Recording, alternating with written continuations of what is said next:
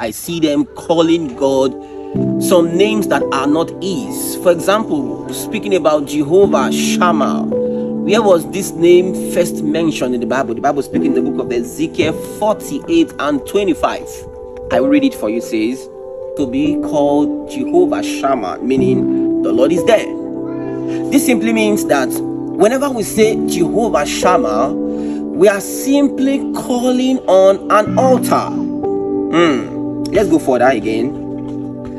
Now, in Exodus 17 and verse 15, the Bible said something, said, and Moses built an altar, and he called the name thereof Jehovah Nissi.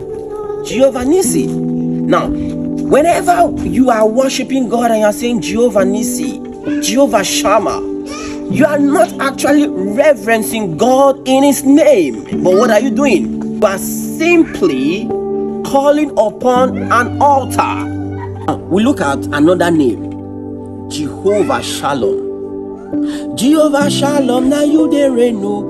Are we truly calling upon God? Or are we truly now calling upon the altar that was erected by a man? The Bible speaking in the book of Judges chapter number 6 and 24. The Bible speaking, it says, Gideon. It says, Gideon built an altar there unto the Lord his God, and he called it Jehovah Shalom. So whenever you are saying Jehovah Shalom, Jehovah Shalom, Jehovah Shalom, you are simply calling on an altar for help. This understanding that these names are simply the name that was erected by a man just like you and I. Looking at the word Jehovah Rapha, a lot of us refer to God as Jehovah Rapha. What is Jehovah Rapha? It is simply, it was introduced in Exodus 15:26.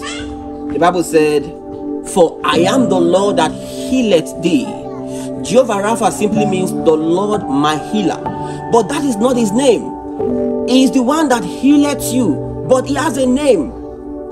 I want us to come to this consciousness so that we will be able to address God properly in the name that he should be called. So many instances also in the Bible, Jehovah Mekedishke, Jehovah Sitkenu, Jehovah all and all.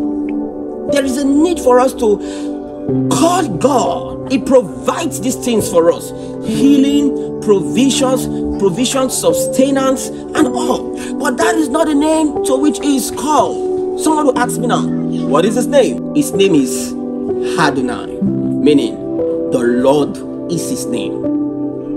No wonder Adonai, which also can be seen as Yahweh. I like what one songwriter said. He said, then I asked the Lord, what name fits you? What name suits you? And he says, Yah. That is the name of God, the God and the Father of our Lord Jesus Christ. May the Lord give you understanding. In Jesus' name. Amen. What name fits you? And he said, yeah.